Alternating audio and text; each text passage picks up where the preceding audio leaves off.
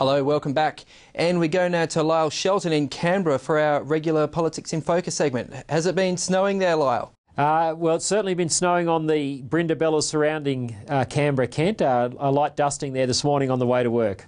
Okay. Now, Lyle, we've seen some quite sobering evidence from various inquiries, reports and leaks of men, women and children being abused in Australia's offshore immigration detention centres. But it seems the major parties at the federal level at least are standing together on their tough policies, even to the extent of silencing detention centre workers who speak out. What's going on?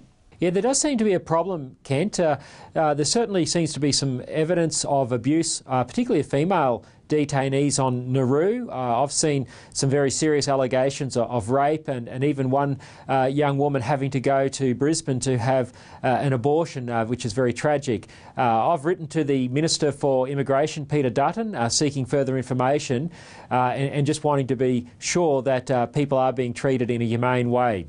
Okay, and how's the Christian community responding to these issues? Because I guess in some ways it seems that they may be one of the only voices, sort of left.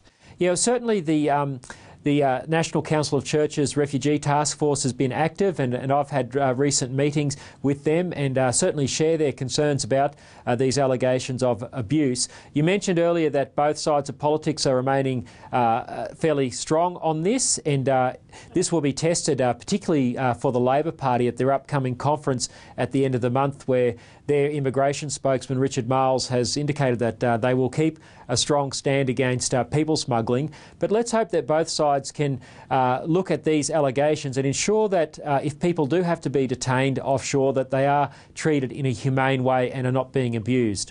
Yeah, I guess I'm reminded of, what Martin Luther King said, a long time ago. You can't achieve moral ends by immoral means, and that this, Tony Abbott might be able to say, well, we've stopped the boats, but on the other hand, it's the most vulnerable people who appear to have been, targeted as a deterrent to achieve this. Is this a moral concern? Yeah, it definitely is a moral concern, Kent. If there is widespread abuses of people, and if these allegations are sustained, then clearly there's a problem there.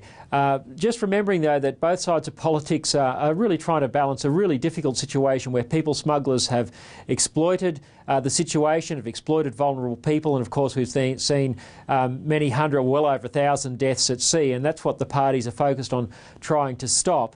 But nonetheless, there's no excuse for treating people in an inhumane way, and I'll be very interested to see what the Minister, Peter Dutton, has to say in response to the concerns I've raised with him.